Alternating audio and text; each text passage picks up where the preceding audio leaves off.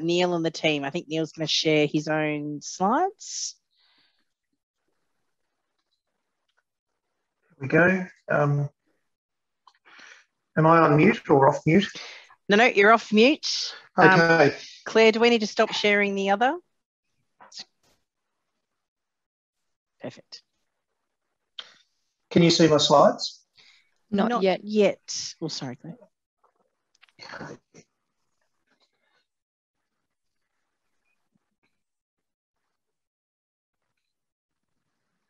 And Susanna's here.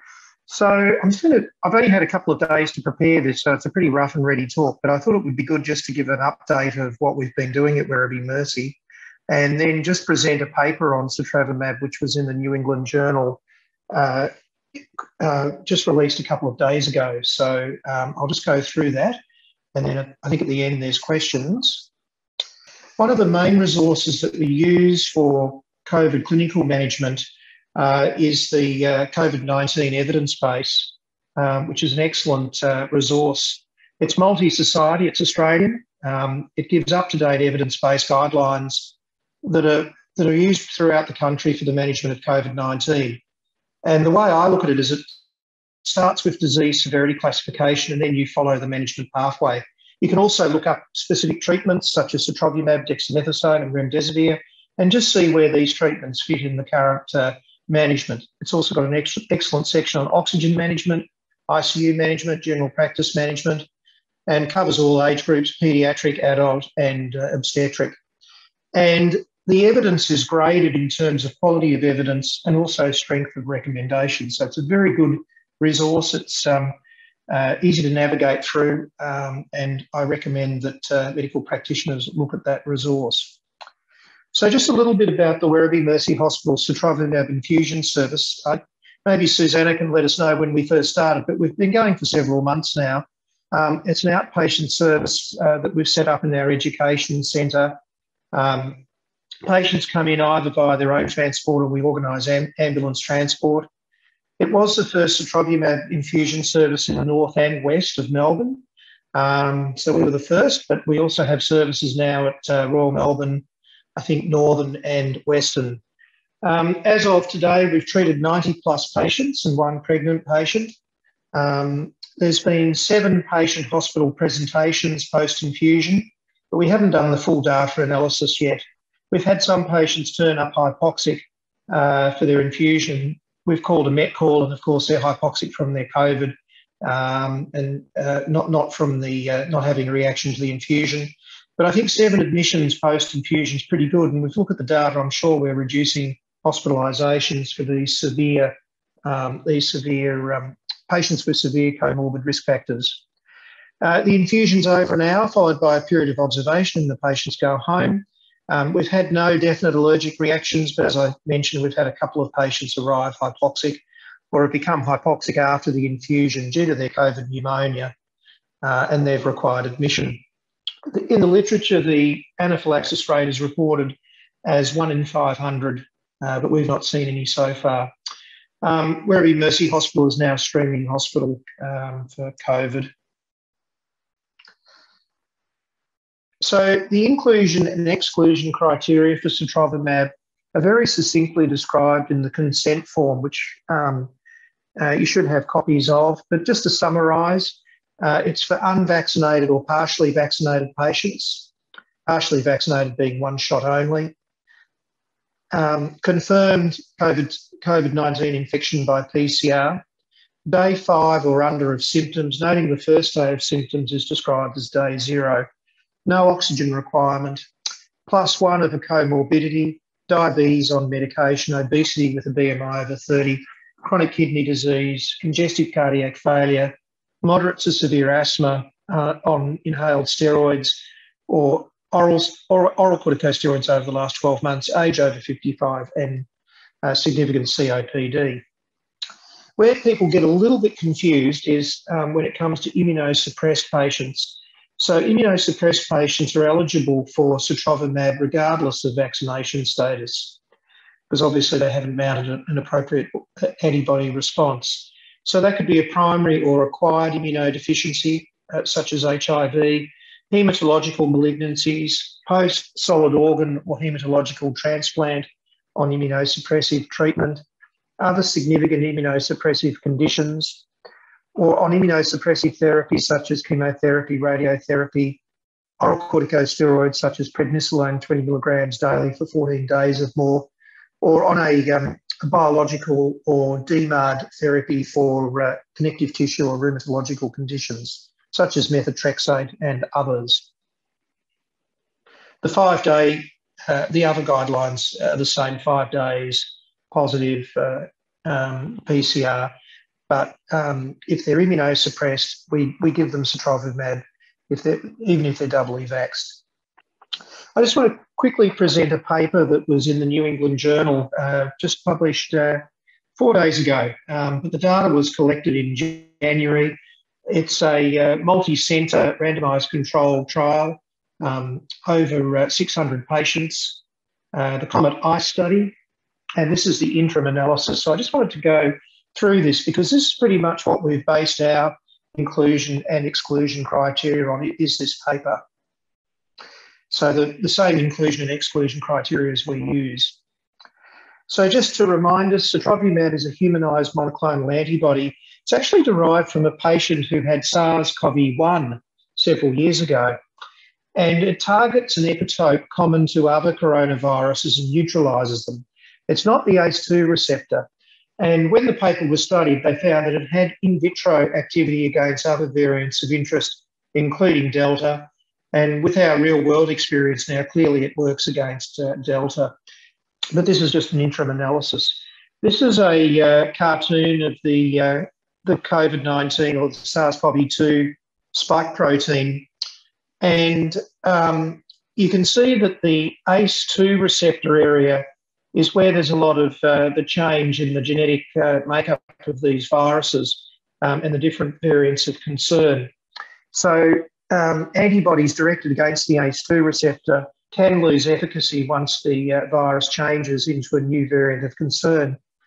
The interesting thing about Sotrovimab is it binds to this orange area here, which is relatively well conserved throughout different variants of coronaviruses.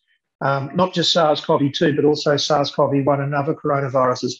And even through the different variants of concern, this epitope remains fairly constant, and that's where the antibody is binding. Here's another cartoon to represent that. So we believe that, well, it's obviously protective against SARS-CoV-2, variants of concern, and other coronaviruses such as SARS-CoV-1.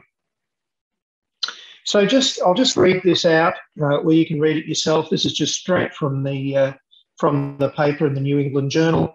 It's a phase 3 multinational randomised double-blind placebo-controlled trial. So a trial of high quality that examined the efficacy and safety of Sotrovimab in high-risk outpatients with mild to moderate COVID-19. So there were 868 ambulatory patients with COVID-19 and symptom onset within the previous 5 days were randomly assigned to receive the treatment or placebo. Patients were at high risk for disease progression because they were either greater than 55 years of age or they had comorbidities such as diabetes, obesity, chronic kidney disease. And the primary outcome was hospitalisation for more than 24 hours for any cause or death through to day 29. And you can see there that those inclusion criteria are very much what we've based our inclusion criteria on. The results in the interim analysis involving 583 patients who underwent randomisation, as I said, back in January of this year, those assigned to Sotrovimab were significantly less likely to have the primary outcome event than those assigned to placebo. And this was due to reduced hospitalisation. There were no safety signals identified between the two groups. So just quoting the paper, the relative risk reduction in hospitalisation for more than 24 hours or death between patients who received Sotrovimab and those who received placebo was 85%, which is pretty impressive. Amongst the patients who weren't hospitalised who'd received Sotrovimab, none of these were admitted to the intensive care unit. And as I mentioned earlier, with our 90 patients at Werribee Mercy, We've had 7 hospital presentations. We're not sure. We need to look at it further. That could be things unrelated to COVID-19, but I think 7 out of 90 hospital presentations in patients with severe COVID-19 and comorbidities is pretty impressive. So I think we are doing some good. This is just some tables out of the original study. You can see here hospitalisation through any cause up to day 29, 3 in the Sotrovimab group, 21 in the placebo group, and 1 death in the placebo group and none in the Sotrovimab group. Adverse events were similar between the 2 groups. Serious adverse events were more common in placebo, and any infusion-related reaction was the same between the 2 groups. So the conclusion from that paper was, amongst high-risk outpatients with mild to moderate COVID-19, a single infusion of monoclonal antibody Sotrovimab lowered the risk of disease progression without an increase in adverse events. Sorry about that. Just turn my phone off. I do. Can you hear? I just had a phone ring. Am I still on? Yep, we can hear you now. Yep. Yeah. So look, just some other developments. I don't know how much time I've got. Let me check my phone. Just a couple of other things on the horizon. There is another monoclonal antibody on the horizon called Werribee, which can be given up to 7 days rather than just the 5-day limit. So I haven't talked about that, but that's not far off being deployed through the infusion services. So that is also on the horizon, and keep an eye out for that one. I haven't seen the paper on that, but we're looking at starting that soon. Susanna, do you have anything on Werribee? No, I'm just waiting for some information to come through around that. But just going back with our Sotrovimab patients, just want to emphasise that we have started doing follow-up phone calls on those patients that we have infused, and we're doing those phone calls 7 days post-infusion and also 30 days post-infusion. Most patients seem to be feeding back they are feeling much better after 48 hours post-infusion, so quite a significant change in how they were initially feeling. So that's really promising to see, and really positive to see that those patients are hopefully being kept out of hospital.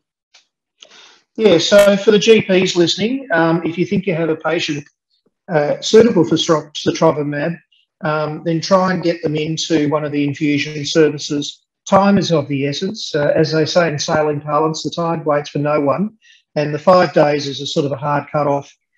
So try and get them referred early. At Werribee Mercy Hospital, you're welcome to contact either myself or Dr. Choy if you wish to discuss further, or Susanna. So look, I might leave it there. I've got Chee, did you want to add anything to those comments? No, I have nothing to add. Can you hear me? Yep. Yep. Take some questions. Neil, it might just be good to talk about vaccination post Sotrovimab as well for the. Yeah. So the guideline is that they need to wait 90 days after Sotrovimab infusion before they can be vaccinated, and there is an exemption letter that we've been providing to patients so that they can, not be penalised for having had the infusion in that waiting period. Did you like to speak to that, Susanna? Yeah, the exemption form, you don't have to worry about doing that. We can do that from an infusion clinic. We can do that as a patient comes in. So that usually gets filled out by one of our doctors and then is sent through to the Australian Immunisation Register, and then it gets forwarded to a Medicare, so patients will have that exemption through their Medicare. It is currently taking about 2 to 3 weeks to have that exemption come up on their Medicare, but we do organise that ourselves, so you don't have to organise, worry about that as a person referring the patients to us. We can sort Thanks, it out. Susanna. There was a question there in the chat about pregnant patients being given Sotrovimab. It is a treatment that's recommended for at-risk pregnant patients with COVID-19 in the 2nd and 3rd trimester. We've treated 1 pregnant lady. Obviously, pregnancy is a risk factor for COVID complications. We tend to involve the obstetrician looking after the patient as well as get some ID input, but certainly it's something to be considered for pregnant patients with comorbidities, similar to the comorbidities in general patients in the second and third trimester, but we certainly want to make that decision in conjunction with their obstetrician. Thank you, Neil. If there is any other questions,